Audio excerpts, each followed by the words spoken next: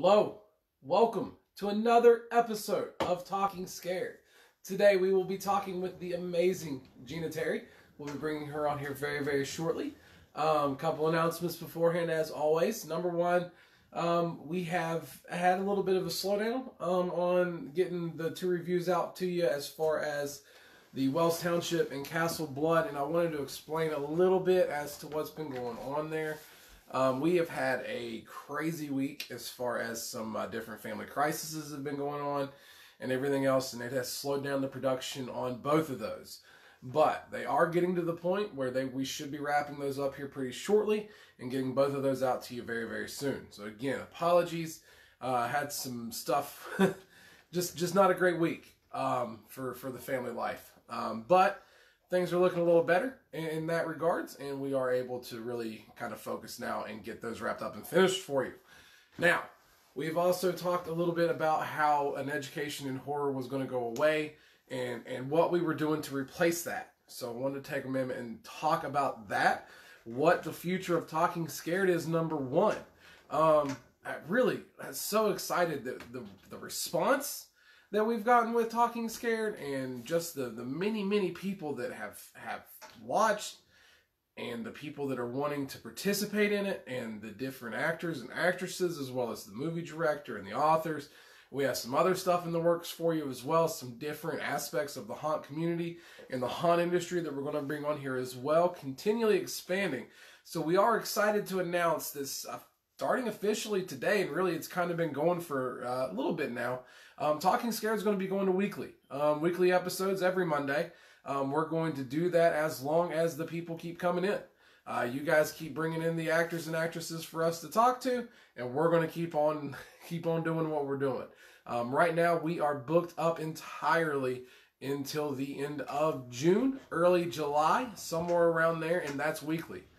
So we're going to have an episode of Talking Scared for you every single week for the rest of the month of April, the rest of the month of May, and we really believe the rest of the month of June, probably rolling right into July. We already have several different bookings in July and August, all the way up into September. Very excited to see the growth of Talking Scared, and that's part of the reason that we were putting the brakes on an education in horror. We didn't talk about it too awfully much as to what exactly we were doing or why we were doing things the way that we were doing it. But that's kind of why. This is really taking the forefront, and we love doing this. This is so much fun for us to do. We love being able to interact with you all and everything like that. So again, Talking Scared will be going weekly. We also have, yes, yay weekly. We are going weekly. We're very excited about that, Nick. We are stoked to be able to bring it to you weekly, and we hope that keeps on going. Obviously, if it slows down, we'll have to go to bi-weekly again, but we don't see that happening anytime in the near future, so we're going to keep on rolling with it. Now, Killer Friday, Serial Killer of the Month. I'm so excited because my boy just lost so badly the first two times around with Joe Mckamey. So I find this guy, this weird-looking guy, Joachim Kroll, still working on that pronunciation a little bit, trying to master that. But I have weeks before I have to do a Killer Friday, so I can say it however I want right now, and it'd be okay. Mr. Kroll, this dude is a straight-up, fucked-up psychopath. Crazy guy. They actually ended up busting him when they found the remains of several of his victims in his drains and in his pipes and stuff like that. Obviously, we'll be talking about that a lot more, but he absolutely destroyed the competition this week. Wasn't even close. What was the dude's name? What was it? I can't remember. You don't even remember your own guy's name? No.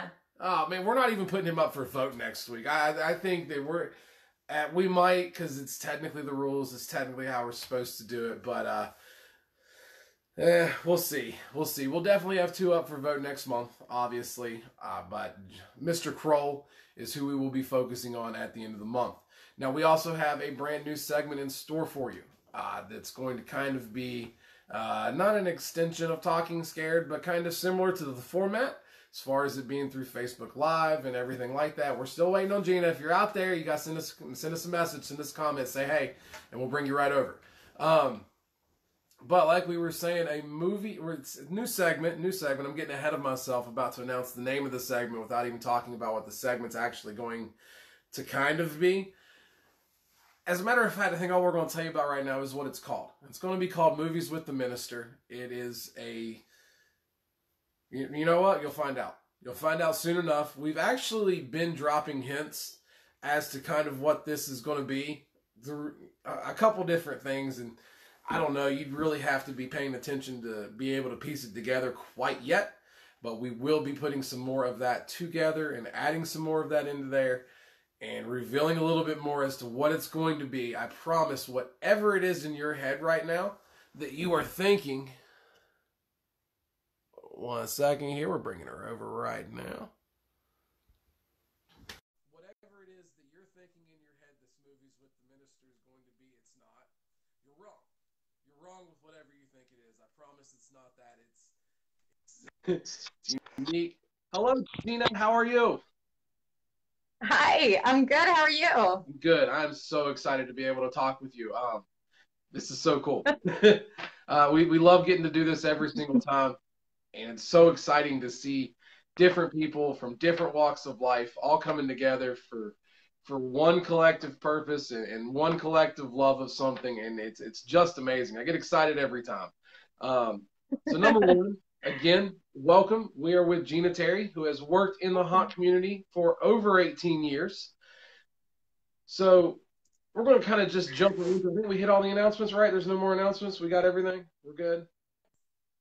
Likes. Oh, yeah. Did we lose her? I think we lost her for a second. She's gone. Sorry about that. We're not sure what happened there, folks. We'll see if we can get her back on. But there we go. All right, hold on a sec. It's Lilith again, man. Lilith. Ever since, and that's another reason we had to let an education in horror go. Ever since we did Lilith, that bitch has fucked with us all the time since then, and so we had to put that stuff off on hold. But we're bringing Gina back. Sorry about all that. So while we're bringing her back, 3,192 likes as of right now. Sorry, we're still bringing her over. It's being a little slow. It's a first one. Fucking Lilith, man. Fucking Lilith. But anyways, 3,192 likes as of just a few minutes ago. Thank you all so much for every single one of that. Hey, welcome back. Are we good? Hi. Yeah, I don't know what happened. We have demons and stuff that kind of hang out around the house, and they like to fuck with our shit sometimes. And that's all that it was. We suspect that one was probably the demon Lilith, the original wife of Adam, but we don't really know for sure. And we're trying to cast her out of here and get her the fuck out of our lives. So, your narcissism. Yeah. So you've been in the haunt industry for over 18 years, correct? Yeah. Yep. This will be I started in 2001, so this will be year 18 for me. Nice. That is so cool. So what is going on with that? We lost her again. I'm very sorry, folks. I've not had that before. That is the second time. We're working on it. We'll get it fixed. We always do.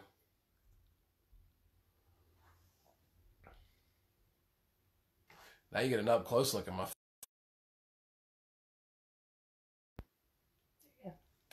There we go. We got it. We got her straightened out now.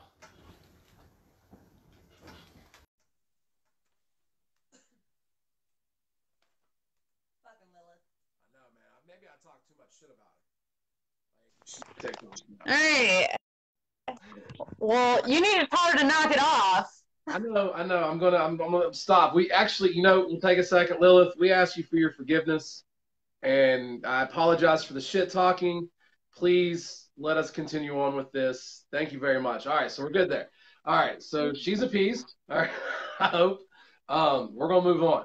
So, in the haunt industry, over 18 years, hitting your 18th year now. That means you got involved in the haunt industry at the very young age of 11 years old, correct? That's correct. What the hell got you in the haunt industry at the age of 11 years old? Well, growing up, I really didn't fit in with many people. I was outcasted. I didn't have cliques or friends, or I really didn't even fit in with my family. And one day, one of my really good friends, her name is Alicia Olszewski. We called her Lishi with 2 Y's. Very important, 2 Y's. Okay. Lishi brought me to the Vermilion Haunted Schoolhouse, which was right in the middle of Vermilion. It was the original K through 12 building, and introduced me to this wild group of people that I would have never have met if I'd never gone there. And I felt like I just finally fit someplace. Nice. And so all summer I helped out with construction and meeting people and trying to come out of my 11-year-old shell. And first day, opening night, I'm scared out of my mind. I'm 11 years old. I've never done this. I don't even know what the heck I'm supposed to be doing. Do I growl? Do I boo? I don't know. I was lost. But by the end of the night, by the end of day one, I just fell in absolute love with the industry. And it felt like such a family that I've really been looking for my whole life. That's awesome. That's so awesome. We've noticed that with the more that we get involved with the hunt industry as well. Every single place is going to have its bad apples, but for the most part, man, it is just the most welcoming type of family. And anybody that looks at it from the outside would never expect how much of a real, honestly, tight-knit group of people it is, but it's very unique in that. I understand that completely. That's so cool that was kind of your original, what you look at as your family. That's very cool. Yeah. So you spent several years at the old haunted State Street Schoolhouse, the one that you started out when you were 11. Tell us a little more about this haunt and the impact it would have on you as you were growing up. Well, so the Vermilion's Old Haunted State Street Schoolhouse. That's a mouthful. It's VOSH for short. Okay. I can handle that. Yes, yeah, a little more manageable. It's like I said, it was the original K through 12 building in Vermilion, and for years it sat untouched until an old spice mill bought it, and they turned it into a factory for the town. And when that finally closed down, it sat again unused. So a community organization in Vermilion called the Friends of Harbortown purchased the building and decided they wanted to run a museum out of it, but they couldn't afford to make it a museum. So out of the basement and the first floor levels, they actually created a haunted house inside of it so that they could raise funds to make this museum. Okay. Well, it was a massive success. And they had thousands of people come, and in droves and buses. And we ended up becoming the #1 fundraiser for the Friends of Harbortown for over 30 years that we were in business. That is awesome. So, yeah, it's really amazing because everyone that works there is volunteers. No one has ever gotten paid. The directors never got paid. The owners never get paid. Even the owners don't even get like a slice of what we made every year. Everything, 100% goes to nonprofit organizations, which I absolutely loved. Yeah, I loved it. And I think that was actually one of the things that got me really involved with the haunt industry the way that I am, because I didn't start doing this for the money.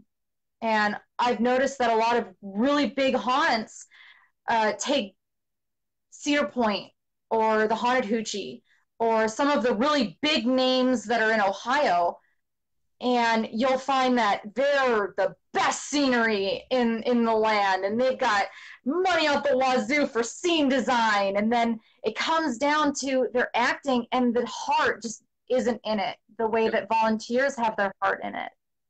And it's the biggest thing that I've always noticed. That's very I cool. love the haunt industry.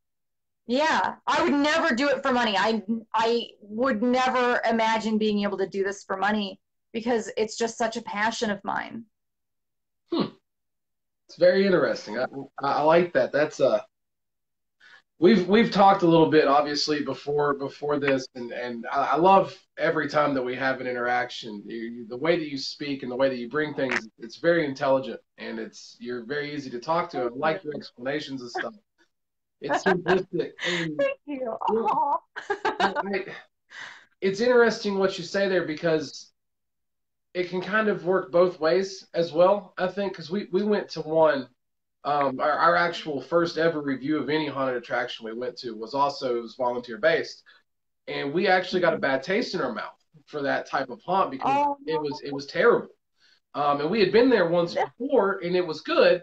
And no, I'm gonna bring it all around for you in just a second, but it was a really really bad experience, and it almost had me to a point where it no. was like, man, maybe the professional is the way to go because they have the money and the backing to maybe train people better and stuff like that. And then we're going to be releasing our Wells Township review here in just a few days. And they're the same way. They're 100% nonprofit organization. Every penny goes to a charity organization. And they are absolutely, to date, probably one of the best walkthrough haunted houses that we've ever experienced. And completely changed our viewpoint on that. Yeah, excuse me for just 1 second here. Um, we Got it. completely changed our viewpoint on that.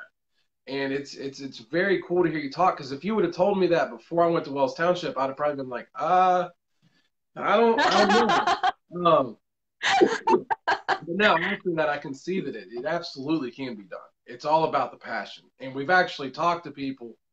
We don't want to throw their name out because we've honestly ran them into the ground hard enough as is. I don't want to put them down anymore. Um, but I kind of had a vendetta with them there for a minute.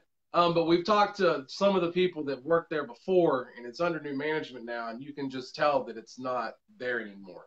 So you're absolutely Yeah. right. These things, when it has the right people doing it for the right reasons, they're the best experiences you're ever going to have. Because we've been to some high quality professional haunts, and I'm telling you, for my taste, Wells Township kicked all of their asses. It was phenomenal. And again, nobody brings home a single penny. So that's very cool to hear you talk about it like that. So we're gonna move on to the next haunt that you were involved with, Terror in the Field, right? And Yep. this one Yep. didn't we don't have quite as fond memories as Terror in the Field as we do the schoolhouse. No, I think even if Terror in the Field was successful, I wouldn't have enjoyed it as much because it wasn't my home haunt I that got you. I'm always going to have a bias for. So Terror in the Field ended up being the Vermilion's Haunted Schoolhouse group. We got shut down in 2007 because Ohio updated their haunted house rules and regulations for fire safety. And our building was over a certain square footage, and we didn't have a sprinkler system. Mm, I shut you down We early. couldn't continue up the building, so we had to shut down. The day we got shut down was opening night, 2007. Is the day that the city shut us down. That's terrible. It was bad. Yeah. All of us actors, we were all in our scenes. We were all in makeup, ready to go. We're waiting for the first group to come in, and we're like, why aren't there groups coming in? What's happening? It's awful. And we got shut down, and we didn't know. The actors didn't know. So in 1 week, we tore everything out of the schoolhouse and built it in the backyard behind the schoolhouse. And we ran the season in the backyard in probably the sketchiest backyard haunt that I've ever seen in my life. Oh man. Oh, that was passion at its finest. All right. Yeah, so the very next year, a very, very dear friend of mine named Brian Novotny owns Novotny's Farm Market just up the road from where the schoolhouse is located. And he has just acres of cornfield behind his lot. So he was willing to let us put a corn maze in his fields and run a haunted house off of his property. Very cool. It was just the most generous thing that could have happened. I still love him to death to this day. So if he's watching, Brian, I can't see any of your guys' comments, so I'm really sorry. But Brian, if you're watching, I love you. Complete me. So Terror in the Field didn't get the same promotional as the Schoolhouse did. The Schoolhouse had over 30 years runtime. Yep. People knew where it was. They knew who we were. Terror in the Field was like starting a brand new home haunt. It was outdoors. There was no indoor waiting anymore. It was cold. It's rainy. It's Ohio. Yeah. It's Ohio. Yeah. No one wants to be outside if they don't have to be. That was one of our best features at the Schoolhouse, was that we had all indoor waiting. It was a whole indoor haunt. And now here we are outdoors in the cold, raining in a cornfield. And we're like, so you're going to get muddy. It's going to be a long walk. I hope we have the volunteer actors to fill this quarter-of-a-mile long walk. It might be a lot of corn. I don't know. You're going to have to just see. You might see the same actor 7 different times going through the corn trying to scare you multiple times. The passion. The passion. That's what kept us going. That's it. That's all that kept us going. We had one year, we had a couple hundred people, I think at most. We barely even broke even with the electric bill. But year after year, the volunteers kept coming. I kept going. Our directors kept coming. And we built. If you build them, they will come. Well, all right. You say so. We did, and they did. They absolutely did. We still had people show up every year. That's awesome. We still had guests that came year after year that loved to come and see us because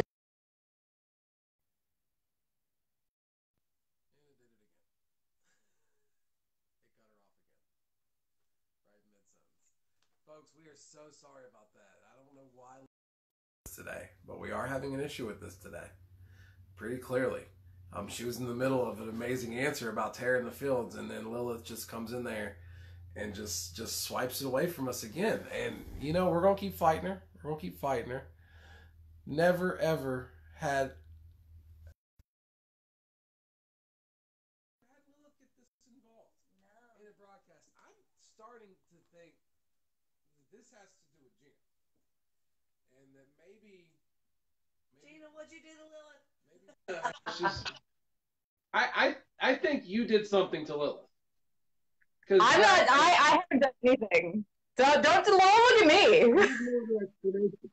I have no other explanation. I have a problem with her. You've done something to anger her. I don't know what it is. I tried to fix it, and usually I can calm her down. That she is a rally bitch this evening. So I'm gonna, Maybe it's me. Maybe she just doesn't like me. I don't know.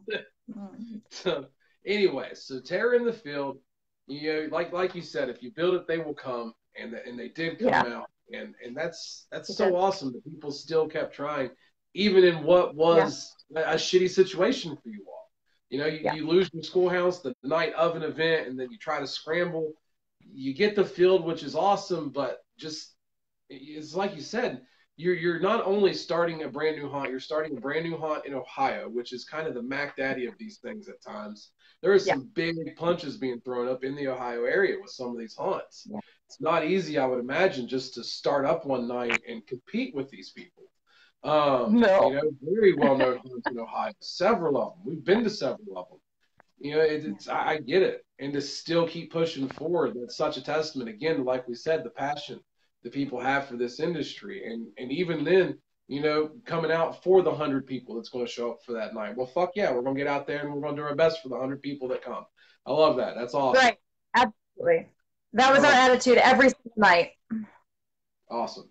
So the land gets sold around 2016 and you're forced to go back to your roots at the original Schoolhouse, right? That's right. Brian had to sell his land And so we obviously had to move. And the Friends of Harbortown were, they were nice enough to allow us to return back to the property. But the problem is we still can't go inside because we don't have the sprinkler system. The building inspector would have had to come and do a whole ordeal on the building. It was a process that we were just not going to win without a lot of money, which as a volunteer haunt, we just don't have it. Yeah. So we prevailed again, and we built a brand new haunt, brand new name again, nice, outside of the original building. So we had indoor waiting again, we had concession stands again, but it was still an outdoor haunt. So we still dealt with Ohio weather, but the indoor waiting actually helped bring more people. I know in 2018, so it was last year, no, 2017, we hit 1,000 customers, which was the best year we'd had since the schoolhouse shut down. So we were on a roll. Darkenwood was the name of the game, and we were coming back with fervor in 2016, 2017. I was actually named Director of Volunteers 2016 when we came back and opened up Darkenwood. So that was my 15th season. So I was finally named a director and able to run some things the way that I wanted to. What all did you do exactly with that? What would have been, I guess, your responsibilities in lieu of the haunt? Yeah, so in the haunt, even throughout all of the moves that we've done, we had about 6 or 7 directors that were in charge of specific areas of the haunted house to help make it run more smoothly. Nearly all of them being very veteran actors of 15 plus years, 20 plus years. Our overall director, the assistant director, director of construction, scene design, security, sound, I mean, you name it, we had it. And then, of course, 2016, I got named Director of Volunteers. And I was put in charge of the entire volunteer base. So I had to make sure all the volunteers had the proper paperwork filled out, that they knew what was going on, where was going on. I had to help with actor training and helping them get acclimated, train new actors, help veteran actors, assist new actors, and make them not so angry at new actors for not knowing what they're doing. And that was just my basic fundamentals. That was the very base of what I had to do. Okay. As a director, we basically took on all the roles. If the director was sick or the assistant director was sick, we all stepped up and we made decisions. We all did construction. I mean, I've been standing on the most sketchy stuff trying to nail a board that's way above my head that I can't reach, with someone holding my butt to make sure that I don't fall. My 5'2" self has been security for belligerent and drunk guests. That's fun. But we're all volunteers. And if I'm not willing to do the work of the people that I'm in charge of, I can't very well put myself in charge of those people. Absolutely. Absolutely. So my biggest task was, I think, helping out new actors. And when I got there 2016, my main goal was to get our 10 to 15 volunteer ratio up. I wanted more volunteers. We needed more. We had so much more space. We had more scenes to fill. And I was desperate. So it happens. It was rough. But our first year, 2016, I nearly hit 100 volunteers. Cool. Very cool. That's impressive. It was hard and chaotic and amazing. I loved it. I loved watching these kids, and that's actually who we had as volunteers. We weren't at a cutoff age of 16. I actually had children, 5-year-olds, scaring in my haunt. That's awesome. Nice. That's so cool. We'll loan you our daughter one year, and you can have her right there, terrorize the people. I would teach her. We'd love to have you teach her. That's very cool. We love how much that passion comes out in you, and it shows how much you love what you're doing and everything like that. And even something like that, with the tediness of the paperwork and making sure that the legalities are straight and everything else, man, that's a lot to do for something that you're not going to ever see a penny from. And that's very, very cool. So you did that job for a couple of years, and then you went to school. And I want you to tell everybody what it is you have went to school for, what it is. What is your career going to be? Because it's cool as shit. Yeah, so last year in August, I began my first semester at the Cincinnati College of Mortuary Science. That's right. So He's going to be the one to take care of your dead-ass bodies. That's right there. That's your last stop. It's your last stop. Yeah, I'm going to be a licensed funeral director in Balmer. And if I had a passion for the haunt industry, I didn't think that I could have a passion more until I came down to this school, honestly. So what got you into this? It was a book, actually. It was a book I read in high school. Right. It was a book called Doesn't She Look Natural? About a woman named Jennifer who was going through this awful time in her life, was going through a divorce, needed money, and then got an inheritance of a funeral home from an estranged relative that she never even heard of.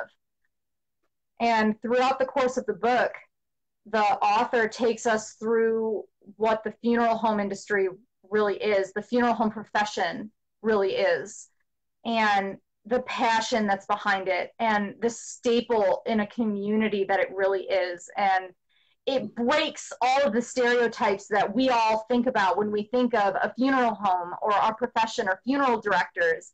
And by the end of the book, I was so taken with this story. I'm sitting in my house wondering what the heck I'm going to do with the rest of my life, not happy with what I'm doing or where I'm at. And I turn around and I look at my bookshelf that was right behind me in my office, and there's that book just staring at me. And I smiled and I was like, yeah, I'm going to do that. I want to be that person. And I myself hadn't even thought about it. I mean, all joking aside, I mean, I do think what you do is badass as shit. But you don't think about how important of a job that is. I mean, because you're setting up for people to be able to say their last goodbyes. That's a very serious thing, and something that that's a number one. It's a one-time experience as far as being able to have that goodbye, and what you do is so critical for people to be able to move on, and that's such an important job. And it's one of those jobs that you don't even necessarily think about. And you don't look at it that way, and and it's got that weird stereotype of the tall guy with the tall hat driving the hearse down the road, creepily staring over his back shoulder. It has that, but it's real people trying to get people ready for that last moment with a loved one or a friend, and that's impressive that you're able to do that, and I'm sure do it well. Have you had any like creepy dead body issues though? Like anybody kind of like twitch a little bit at you or anything like that yet? No, thankfully not. Okay. I'm waiting for it. I'm absolutely waiting for it to happen. Every time I'm caring for one of our decedents and I have to reach across like their chest or something to reach on their other side, I'm always waiting for them to just onto my arm, and the zombie apocalypse happens and suddenly I'm patient zero. And this is somebody with 18 years in the haunt industry, mind you, everyone. 18 years in the haunt industry. She still I gets still think scared about too. it. I still get scared too every once in a while. Absolutely. Absolutely. But the funeral director and funeral, death care profession. I mean, all joking aside, when people think about it, it's rough. No one wants to think about death. No one wants to think about the end of life. It's an inevitability that none of us want to face because many of us we're living our lives. We want to live our lives. We don't want to think about our loved ones not being with us. And the scary thing is that a lot of times we're not ready for it. And we're not talked about it with, as children, we're kind of hidden from it. And I think the biggest thing that I get asked now is, how can you do something like this? Like, how can you be around dead people all the time? Or, oh, that's so creepy. And, oh, they get really grossed out. Like, oh, it's a dead body. And every time I get asked, I tell them all the exact same thing, that when I first got into the industry, I felt that way. That's exactly the stereotype that I felt, like, oh gosh, dead bodies, real dead bodies. It's really creepy. It kind of grosses me out a little bit. And then I got down to this school. And guys, this school, CCMS pride, CCMS family, 100% every day of the week. This school is the definition of passion in this profession. And what it taught me in such a short amount of time was to change my way of looking at this profession.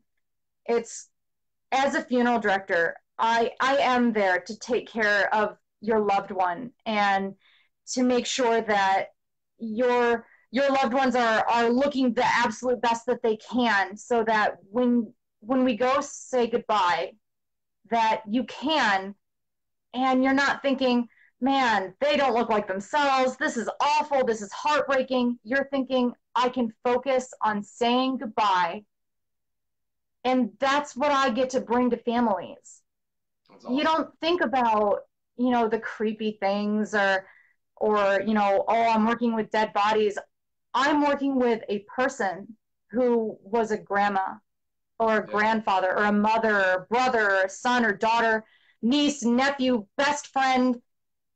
I'm working with someone's loved one, and I'm giving a family in one of the worst times of their life the ability to work through the grieving process, to be able to say goodbye when no one else would be able to give that to them.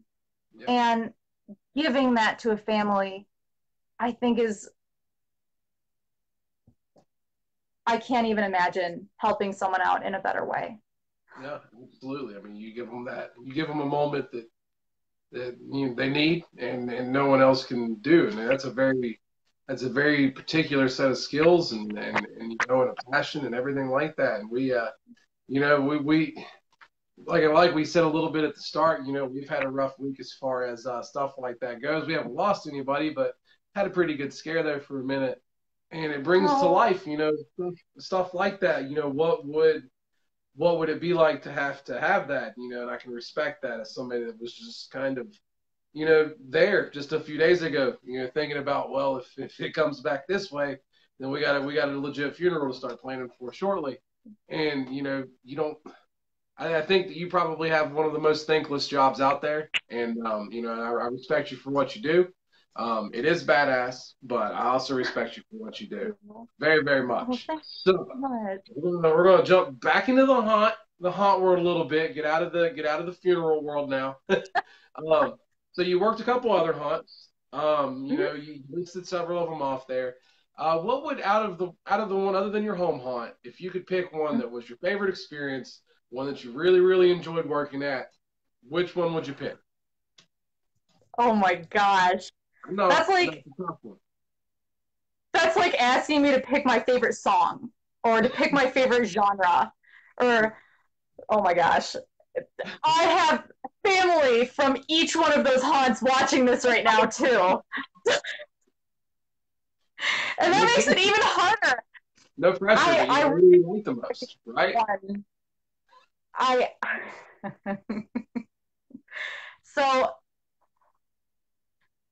so right now, out of the haunts that I've been to many.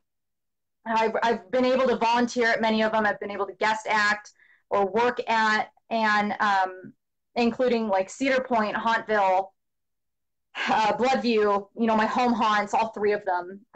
But there are two that I'm never going to be able to choose between. And Okay. I will never let them know that I like one over the other or not, because it's not true. You guys stop it right now. Can't see the questions. Will you ask Nick's for him? I'm not seeing it. What was the question? Nick wants to know if you're currently interning at a funeral home in Cincinnati. All right, let her finish this one up. So go ahead and finish the one you're up. Don't interrupt like that. Oh, you are you interrupting Gina like that? She's in the middle of an answer. I'll take care of her later. I still love you, Trish. It's okay.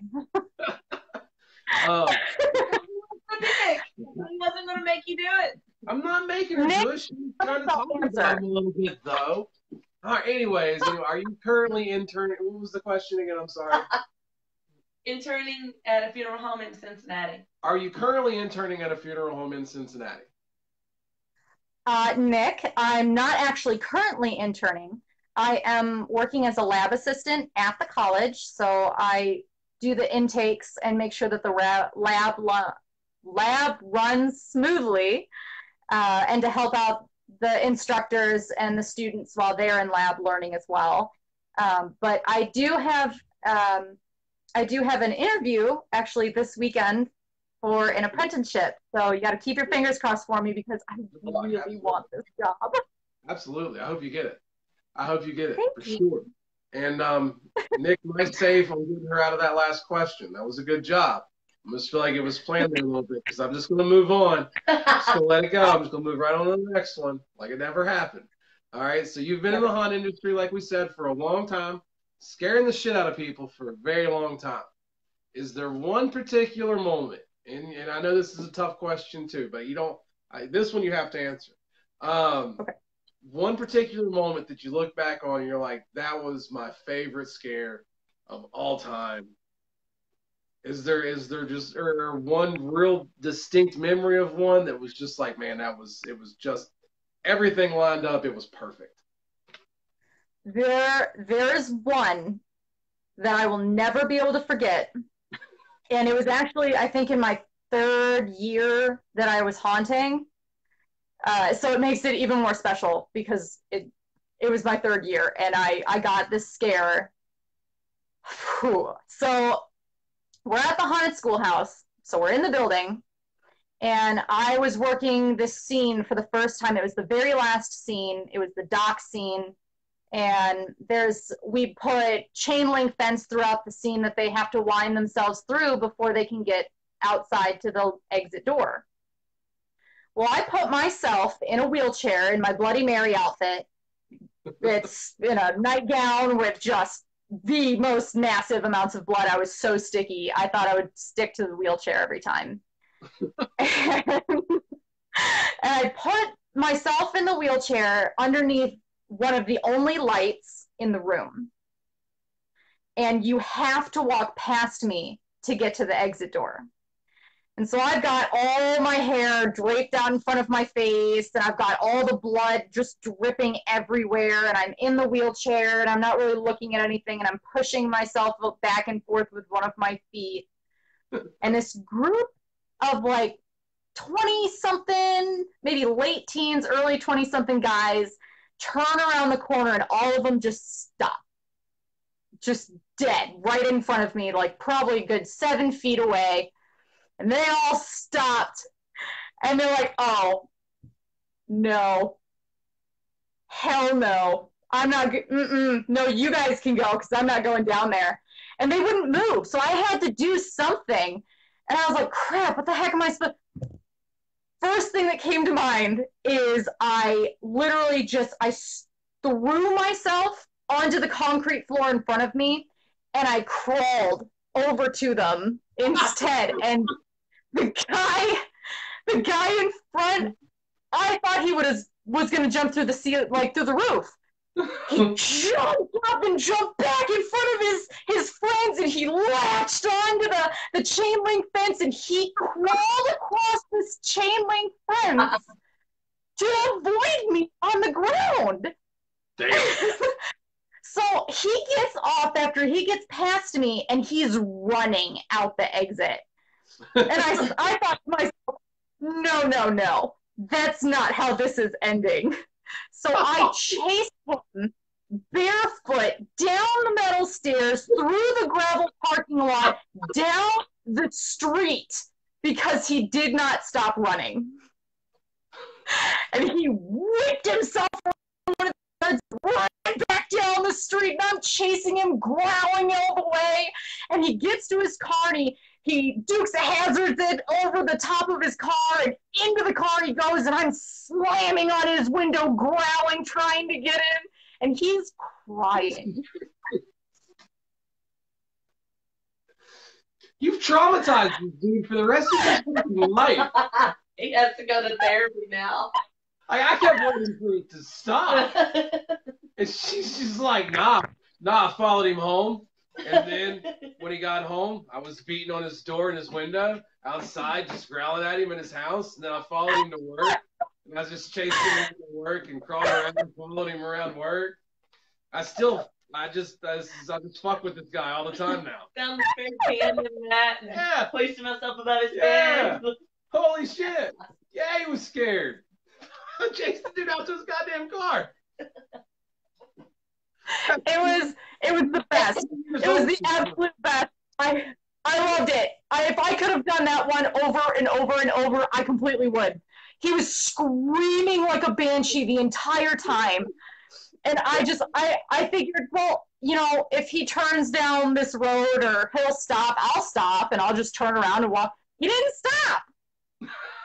I was like, well, he said, I'm not going to stop. All right. Oh, man. That poor guy. Man. All right. I hope I continue to be his nightmares. I really do. That would just tickle me pink. I bet he does. I bet every once in a while he has some weird dream that doesn't make full sense to him. And he just wakes up in like a midnight sweat, just like, man, what the fuck, man? Boy, I hope so. That would make my whole life. Let me tell you. So anyways, tell us about the Jester.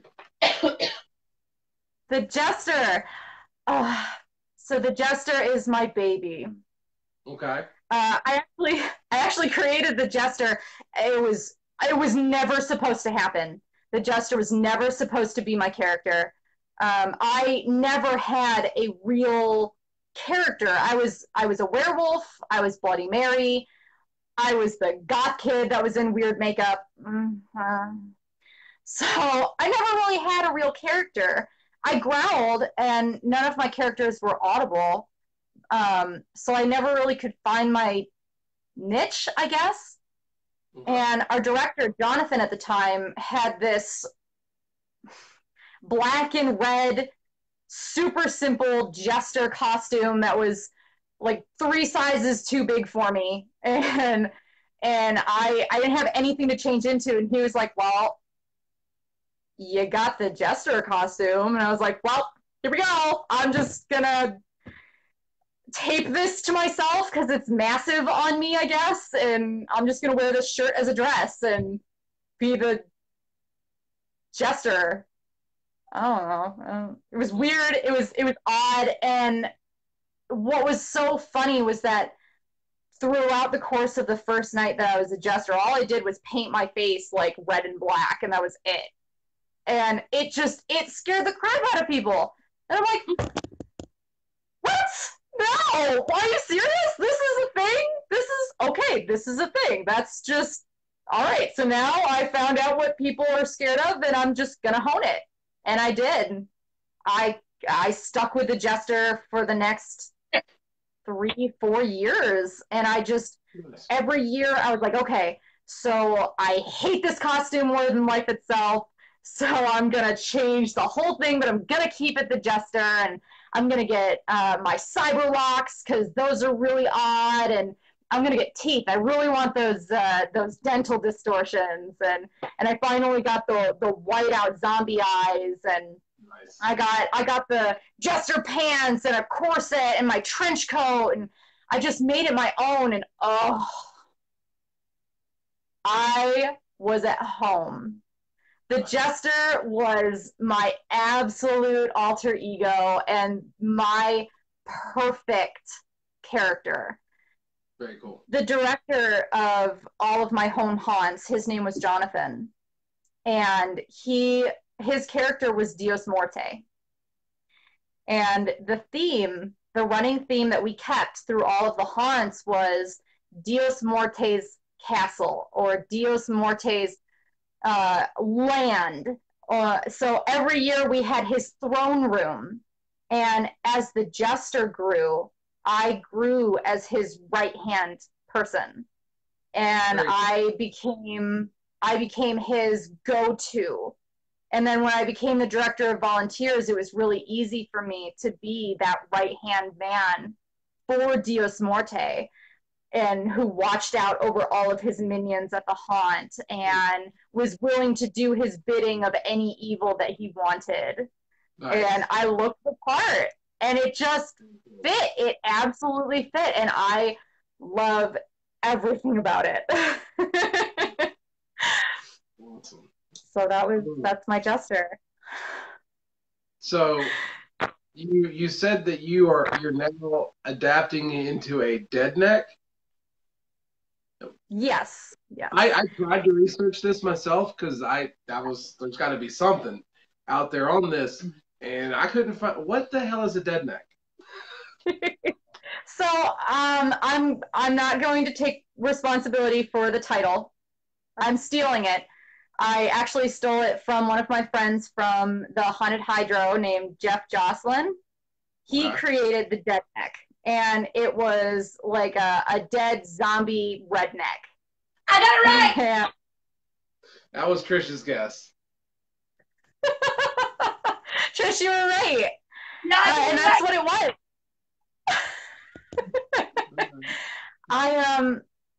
When I came down to Cincinnati, I obviously was not about to stop haunting. But the problem is that the haunt that took me in was the Wilmington Haunted Hollow ride. And they are outdoors, and a lot of their scenes are hillbillies and rednecks and Camp Crystal Lake, and a lot of these like scenes that jesters just don't fit into. They had a clown town, but I wasn't a clown, and they had an overabundance of clowns most of the time, and I didn't want to do that. I knew that my skills were enough where I could create another character and work wherever they had needed me, which was what I wanted to do. I wanted to be their filler character for scenes that people didn't want to work. So I needed a character that fit, and I went up to the Haunted Hydro to one of their group photo shoots, and I ran into Jeff, and I saw his dead net character, and I fell in love with it. I absolutely fell in love with his character, and I was like, I can replicate that in a girl form. Nice. and I did it, and I was able to adapt it properly, and I was able to actually implement it at the haunt, and it was a total 360 character, and it fit. It fit so much more nicely into their haunt than the jester ever would have. So adaptation again. Absolutely. And being able to be ranged and not just be one particular thing. That's very cool. It shows your skill. And talking about your skill, so you're completely self-taught in this industry. You didn't really have anybody that showed you the ropes or anything like that. So not only did you get into the hunt industry at the age of 11, but you do it with very little instruction. If any instruction really, how difficult was that initially starting out? I mean, was there a point where you kind of wanted to maybe throw in the towel just because, you're young and there's no help and you're teaching yourself this? Or was it just you didn't give a shit, I was going to go get this no matter what?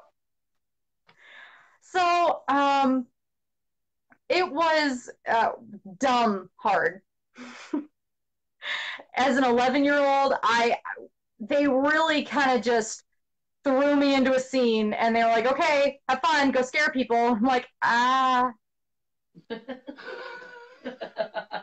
Okay. all right, I'll do it. I don't know what I'm doing. I'm 11 and I'm like under 4 feet. I'm like super tiny. I'm not gonna scare anyone. I don't know. It was impossible. The first like month that I was scaring, I'm like, I don't know what to do. I don't. I was gonna hit stuff. Loud noises. It was awful. It was awful. I kept trying to ask people, but what they were doing never worked for me because I'm tiny. And they're like, "Oh no, you've just gotta, you really gotta let out your monster." And I'm like, "Ah, boo, grr." I mean, it just none of it worked. It was awful. This is not intimidating. I've seen you get up. It's a much different person behind the mask. Yes, much. So it was impossible. It was absolutely impossible. And then there was one day, one of my friends was trying to help me out, and he gave me some props and stuff. And one of the props that he gave me was this dog collar. I still have it. And I was like, well, I'm in a scene with someone, and this other person doesn't really know what to do.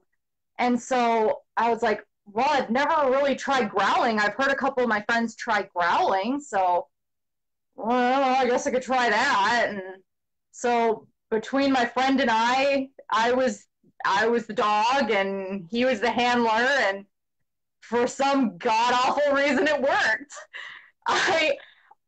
I scared the crap out of one of our staff members. He was like, "I thought there was a pit bull down there. I don't know what was going on." Suddenly there's this little itty bitty girl walking out from around the corner making this awful noise. He was like, "I never would have expected to creep me the hell out." I was like, "What is she possessed?" And I was like, "Oh yeah, all right. Score 1 for the 11-year-old." Nice. Yeah. And it just stuck. Do you have a growl in you right now? You want to growl? Of course I could try and get it out there. I really hope I don't scare my roommate. Jennifer, if you're listening, I'm sorry. So, okay, here we go.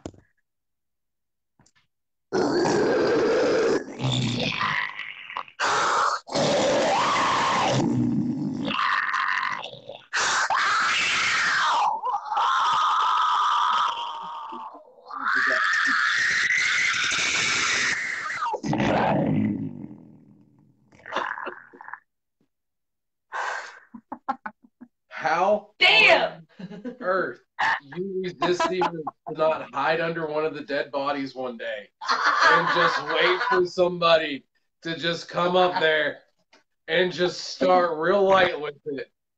I don't have the maturity to handle that. If I could physically do that and had your job or was working towards your job, I would be fired from every single funeral home in America because I would just go to the next one and do it and go to the next one and do it.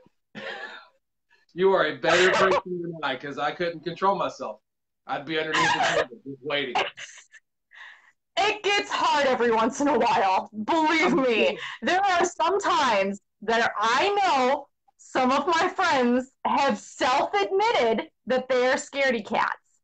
And it takes every ounce of restraint that I have not to just go up behind them while they're sitting in lab or while they're sitting at school and just right here. Somebody just run around videotaping you scaring the shit out of people. Just run up behind somebody in a busy street and do that and watch them throw shit everywhere. Hell, just brilliant! It's next YouTube sensation. Wait till it's going up a bunch of flights of stairs and there are flights of floors and just start. Just locked in an elevator with that growl going on behind you. That'd be mm-mm. So thank you for that. That was Yeah. beautiful. That was beautiful. Oh, thank you. Okay, so we're gonna move forward a little bit. We're gonna get into a topic here in a second. I'm gonna throw a little disclaimer on before we get into it. We're not quite there yet, but we're kind of leading into that, and she already knows what I'm talking about, and it's gonna be fun. I can't wait to do it. It's gonna be our little moment to, yeah. Anyways, walk-through haunts will always be the central theme of the haunt industry, in my humble opinion. I think they are the dominant brand and always will be the dominant brand. But that does not take away from what the immersive haunt industry is growing into and what it is becoming. And there is absolutely no doubt that the immersive haunt is growing and getting bigger and bigger each and every single year. Do you think there is a reason that we're seeing this trend and that people are wanting to no longer just walk through and watch, they now want to be a part of the experience? Is there something you think is maybe contributing towards that? And I mean, do you even agree with that statement? Is that something you yourself have seen? Oh yeah, absolutely. 100% agree with it. That's 100% right.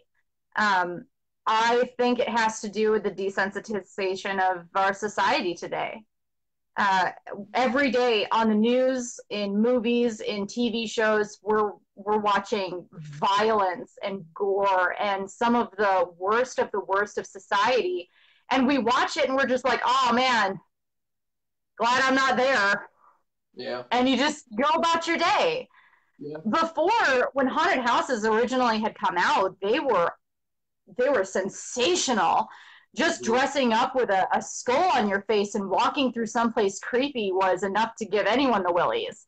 Yeah. But nowadays, with so much desensitization and people being so used to being scared and having their guard up so often, that immersive haunts have had to happen. I believe that these were an inevitability, because even people like myself, I'm guilty of it myself. After 18 years in the industry, I don't go to a haunted house anymore to get scared. If I go to a haunt, I know that I have to be the disclaimer in the group and say, guys, look, if I accidentally ruin someone's scare by pointing them out before it happens, then I'm sorry. I'm sorry that I'm going to be the one while someone's trying to scare me, looking at the scenery and wondering how the heck I can duplicate it. Yeah. Or when someone's trying to scare me, not being scared and actually just commenting on their makeup, wondering, did they use latex for that? I wonder if that's oil-based or water-based. How'd they do that? Mm-hmm. And they're just right there in my face. It's immersive haunts are for people like me that are desensitized to the industry now, are desensitized to horror and scary and violence and gore, and immersive haunts forces the body into situations where you're actually on a fight or flight instinct 24/7 while you're there. Because while you do understand psychologically that you can go into an immersive haunt and you're not supposed to be touched or injured, the reality is these are real people doing real things that could really hurt you. Yes. And that scare psychologically is enough to make our bodies go, okay, that creeped me out. And it's that kind of scary that a lot of people are only able to get scared of anymore. Haunted houses just aren't enough. You know, since we started to do this, it's changed our experience a lot with the walkthrough haunt, because the second we're there, we're all right, let's look at the line interaction. You know, how many actors do they have out here? What do they got going on over here? What are the prices? Do they offer fast pass? Photographing the scenery and everything else like that. The walkthrough haunts have kind of became like that. It's more of a, I mean, we still love going. I still have a blast going through them, but it's still scary. It takes a lot. I mean, yeah, you might get me with a pop scare or a drop wall I didn't see coming every once in a while, but as far as like actual fear or terror, no, it's not going to happen. But the first time that I've been in a basement with a complete stranger and they threw a hood over my head, and put a rope in my hand and just said start marching forward, that's a whole different experience. You're no longer reviewing at that point. You're trying to, okay, I need to really focus on this rope and everything else, and then people are touching you from the sides and you can't see what's, that's a whole different ball game. It's a whole different platform, and it's not for a novice haunted attraction person either. It's not something to just, I don't recommend doing shock theater as your first experience in the haunted attraction world. But No. for people like us, you know, it's almost necessary. You know, it still gives us something that we can do and that we can experience and that we can still get that scare factor from. Now, all of that being said, I only want to talk about this particular thing this one particular time, and I want you to be the one to do it because the way that you have talked about it is better than I myself believe I could do. We talk about immersive haunts a lot with our Facebook page. We're a big fan of them. We're a big supporter of them. There is one in particular that we have seen people kind of comment about and kind of talk about on our Facebook page as well. And we've always kind of ignored it and not really put a big push towards it, but we wanted to make our stance pretty clear on it. Everybody's heard of it. Everybody knows of it for the most part if you're involved with it. It's Mckamey Manor. Okay? It's got the reputation for the most brutal of the brutal, and that it is. I will give the devil his due, I guess. He's got at least that working for his asshole-ish self. But it's not something we would ever recommend anybody go to. It's not something that we ourselves support. It's not something that we ourselves like. I absolutely hate everything that Russ Mckamey represents. I hate everything that he has done. I think that he is absolutely one of the most vulgar people on the planet, and he has some sick pleasures, I believe, that he gets out of this. This isn't about the haunt. This isn't about people enjoying this experience. This is about him getting some sick fetish kick off of this, in my personal opinion. And we don't support it. We don't like it or anything like that. But I wanted you to be able to tell them a little bit about what you were talking to me about as to what really it is about this place that doesn't make it a haunt. It doesn't make it anything to do with the haunt community in any way, shape, or form, and why Russ Mckamey is the piece of shit that I say he is. So I actually have quite an in-depth knowledge of Mckamey Manor. Russ and I used to be friends, and I was actually trying to help him relocate Mckamey Manor back in about 2015. I was trying to help him relocate it to Ohio. And yeah, yeah. Looking back, oh, thank God that didn't happen. I probably wouldn't be sitting here. I'd probably be in jail. So, so let me start. Okay, so let me start by saying Mckamey Manor. What you're comfortable about talking about. Don't feel like you have to go into detail. Never. I'll be fine. I've been fine through all of the hate mail that I've received because of my feelings towards Mckamey Manor and how vocal I've been about it in the past. I'm going to start all of it by saying I was one of the most biggest advocates for Mckamey Manor at one point in time. And my friend Paul and I were actually supposed to take a road trip out to San Diego just to go through. And Russ was actually going to pay my way in. He wanted me to come out because I told him that he's not going to get me. He's just not. I'm going to be the person that breaks that new, if you last 8 hours, you're going to get your refund. You're going to be the first person that's ever lasted all the way through Mckamey Manor. And I wanted to be that person because, I've been in the industry for so long, and I, walk through haunts are a lot the same anymore. And I wanted something new. I wanted something scary. I wanted something real. And Mckamey Manor was the epitome at one point of immersive haunts.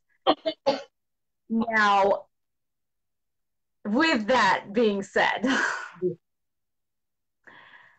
the reality behind Mckamey Manor, I found when Russ asked me to help him out, and to bounce ideas off of new scenes, off of actors, off of everything. When it came to behind the scenes, when it came to moving his haunt, construction, what to do, how to build, where to build, and legalities behind things. The reason Russ wanted to move was because he couldn't charge admission. He wasn't supposed to charge admission to his haunt because he's in a residential area. That's one of the biggest reasons he wanted to move. So I was trying to help him out with that. Well, in the process, I learned who Russ really was. And I learned what the haunt really was. And his new 8-hour immersion haunt was nothing more than his cronies beating people and abusing people physically for hours, putting the body through the worst that a body should have to go through physically until you literally couldn't make it 8 hours. Now, I wouldn't have had as much of an issue with it if he would have had some type of medical staff at every immersion, but he didn't. His actors weren't properly trained. They didn't have that line that they stopped at where immersion haunts do. There is always a line that you don't cross in immersion haunts, and Mckamey Manor didn't have that line. And their actors were dangerous, and they didn't know when to stop. They didn't know how to stop. They didn't want to stop for many of them. And I came to find out that there was actually one guy who was a sex offender and a felon on his staff that they were allowing to do these immersion haunts with women. And they allowed this violent offender to work in an immersion haunt and basically beat people without getting arrested again. You get picked up in his red van with a bag thrown over your head, thrown into the van, and for a good couple miles, all that's happening is you're getting the shit beat out of you. That's what happened. That's not an immersion haunt. No.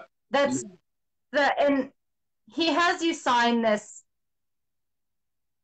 contract that he thinks is airtight because no one's ever won a lawsuit against him. He's preying on women that are barely 18, early 20s, that don't know the legal system, that don't know their rights, that don't realize that there is no contract out there that would hold up if you physically know that you're purposefully inflicting abuse upon somebody. Yeah. The minute you know you're purposefully going to injure someone in a haunt, that contract is immediately null and void. His contract is fake. It's a fake contract.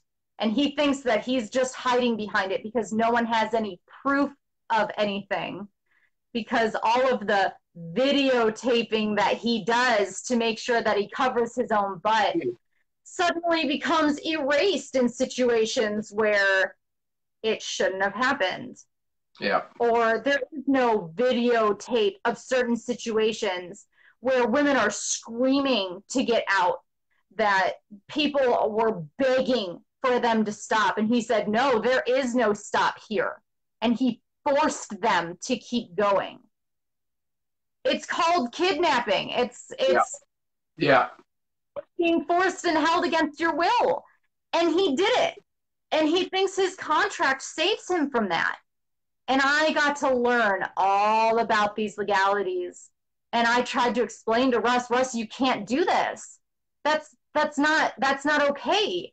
Like, and he was trying to figure out how he can have a haunt without a safe word, or how he can skirt around laws in his city so that he can charge, or that GoFundMe that he started towards the end of his time at Mckamey Manor in California.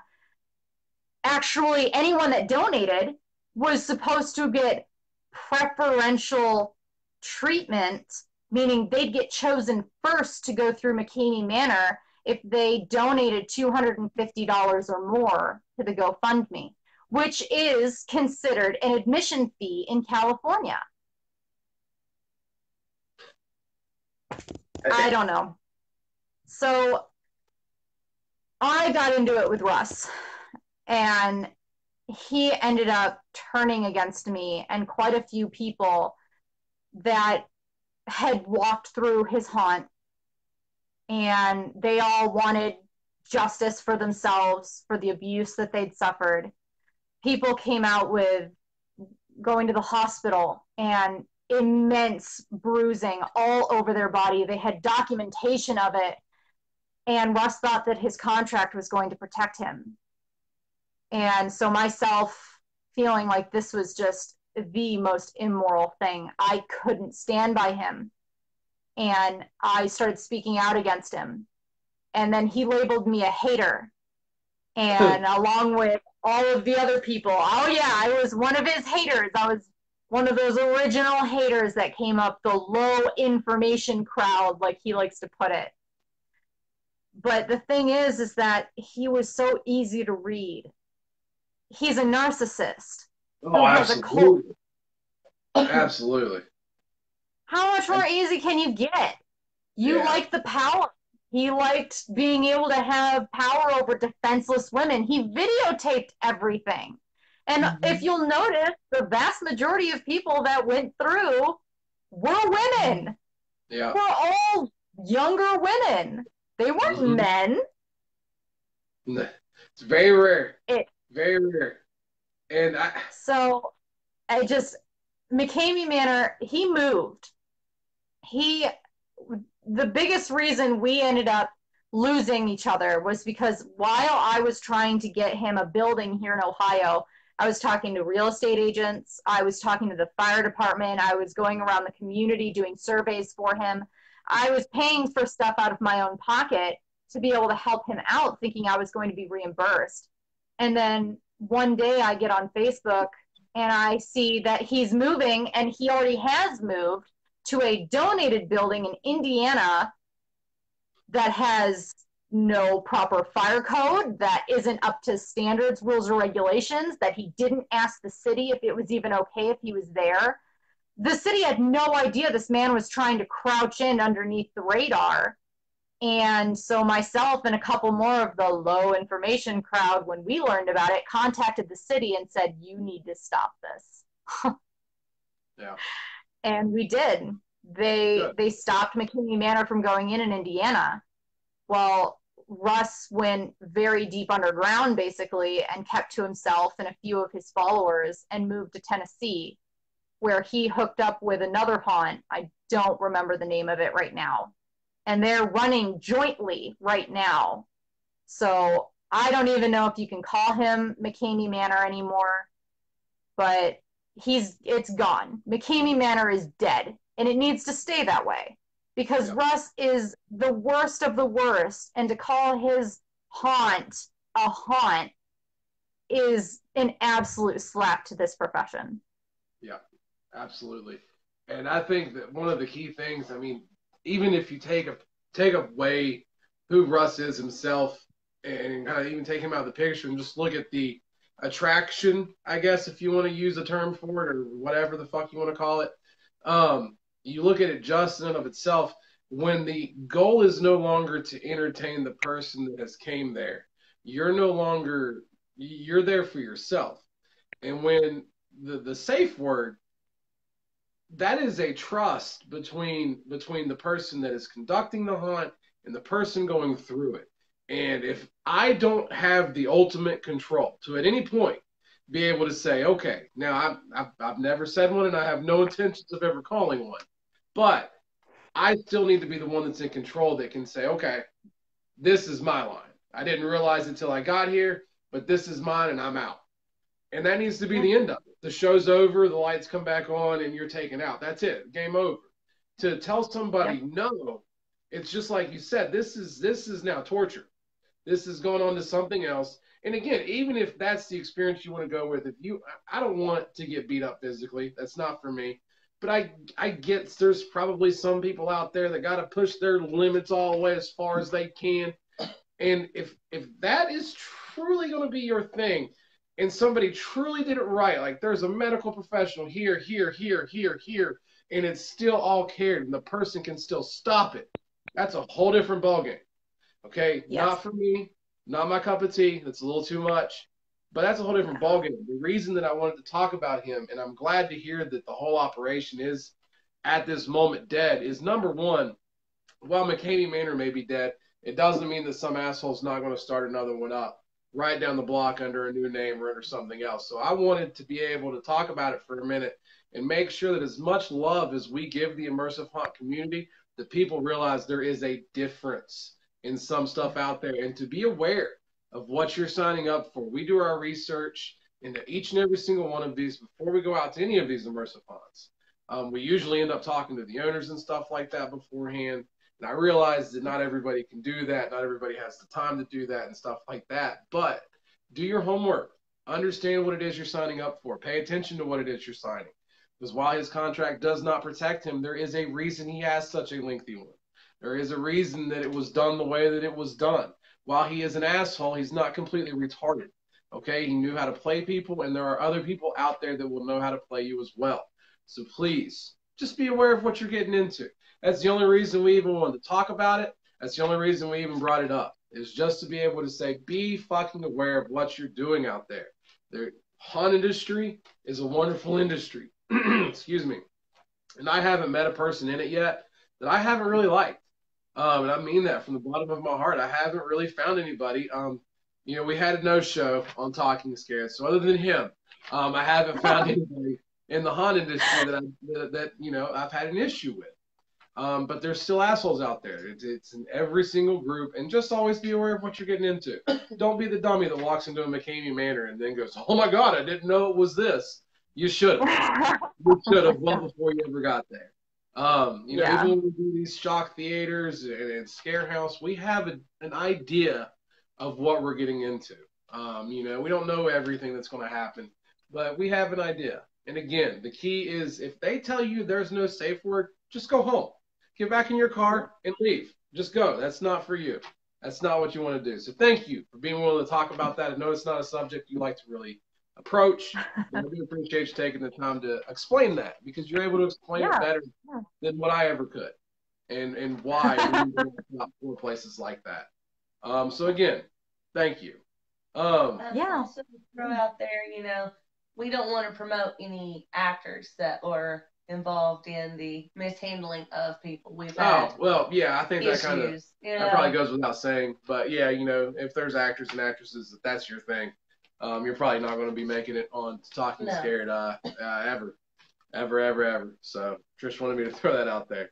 All right, so we're going to go ahead and kind of wrap it up here. But it's always our tradition at the end of these to allow the guest to have a moment to promote whatever current organization they may or may not be working for, or just an organization that they love and they want to throw out there for them, as well as just any thoughts they have on the haunt industry in general, or just any last parting thoughts, even if the last parting thought is nothing more than see you later. We always open up the floor for it. So it's all yours. Close it out however you want.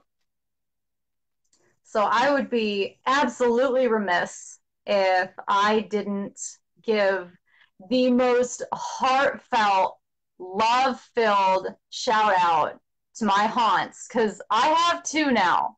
I have two haunts now. Since I moved to Cincinnati, I have two. I have the haunt that took me in when I was in desperate need of someone down here, someone that understood me, that I could go to and feel at home, at the Wilmington Haunted Hollow ride here in Wilmington, Ohio. So Sandy and her husband, everyone at the haunt, Brian, Luann, Lisa, I can't even begin to explain how in one short season, these amazing people took me in, a complete stranger. And you know how haunt actors can be. Oh God, she's an outside haunt actor. Nope, we don't like her. No, that's not a thing. She can go over there, all the way over there. Yeah, put her in the back. Yeah, you want to work, that's fine. She's not really one of us. No. They took me in like I was one of their own and made me feel so loved and so cared about. And I honestly don't think I could say thank you to them enough for that, because I'm in a new place, a new city. I have no friends down here, no haunt, no family. And they took me in, and I really did feel right at home at the Haunted Hollow ride. And I am hopefully, keeping my fingers crossed, not going to be as busy as I was last year, where I'll actually be able to work with them more this year. Awesome. But again, I can't leave out my family up at the Haunted Hydro in Fremont, Ohio. Haunted Hydro, all the way. Haunted Hydro family with Crazy Bob. I love my Hydro family. And they have so many events that go on year round that make them involved in the community, that bring haunt actors and the industry and models and photographers and every walks of life together all throughout the year. So it's not just during the haunt industry that I get family to surround myself with. And it isn't just haunt actors. It's with my modeling. It's getting to see the other side of the monster. And it's amazing. They have, I helped them with one of their MHC convention tours. They were one of the stops. I think they were the last stop last year on the MHC, the Midwest Haunters Convention Tour. Cool. And so I was able to go out there, and they allowed me to guest act with them, which just absolutely warmed my heart to be able to scare with these people. They're the most wonderful people. And Crazy Bob has just, God, I love you, Bob. I don't think I can put it any other way. You mean so much to me. Nice. But they do haunt stuff year round, and they keep the haunt profession alive outside of October, which I think is immensely important, because kind of like the theater profession, people don't think about it until it's time to have it. So until October comes, people are like, nah, haunted houses, what? No, why would you want? Not at the Hydro. Absolutely not. No, it is February. We're going to do a Cupid scare event in February. It's Krampus because it's Christmas. And, you know, we're going to have a Friday the 13th event and a lights out event. And they just give you all of these chances to get in the industry and to say, hey, we're a haunt industry, and we're a haunted house, and we're here year round, and you're going to remember us every step of the way. And that kind of voice in the community, I think, is so important. Absolutely. Especially for Ohio haunts. We have so many others to compete against. Yes. So something like that to stand out is amazing. So I highly suggest people get into that, to go to the Haunted Hydro, do all of their events, go to the Wilmington Haunted Hollow ride this October and see their fire-breathing semi-trucks. Major event. You won't be sorry. It's the Wilmington Haunted Hollow ride is unlike any other haunt that I've ever been to anywhere. And you absolutely will not be disappointed. I 100% guarantee you will love every last bit of it. Very cool. But those are my promotions. You know, I'm so thankful for both you and Trish for letting me come and talk with you guys, and that you're interested in my story. It meant the absolute world to me that you reached out. We love doing this. We love providing this opportunity. We love you to death. We've got some other things that we've obviously we've talked with her a good bit. We're going to continue to talk with her a good bit. We have some other stuff in the works that we're hoping to have coming down the pipeline here shortly, probably looking towards the end of this year, early next year. We're going to have something super special for you all. We're really working hard on this. She's right alongside with us on helping us with this, and that's really all we're going to talk about for it right now. But there is some really cool shit that I hope we're going to be able to talk to you about a lot more here in a few months. But as of right now, it's regretfully it's going to do it. I'm out of questions. I got a statement for her. Okay. Andrew says that Shackles, Mayhem, and Hollow Crew love you and are grateful for all of your awesomeness. I love you guys so much. Oh my God. My Hollows crew, I can't thank you guys enough for tuning in and watching. I love you guys. I told you they're amazing.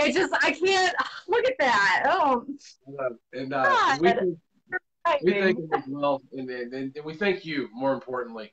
We thank every single person that turned in and the viewers and the interaction, and we always bow down to you all. And we thank you so much. Even though you pissed off Lilith, we don't know what you did yet. We're gonna have to figure it out because get up there somehow.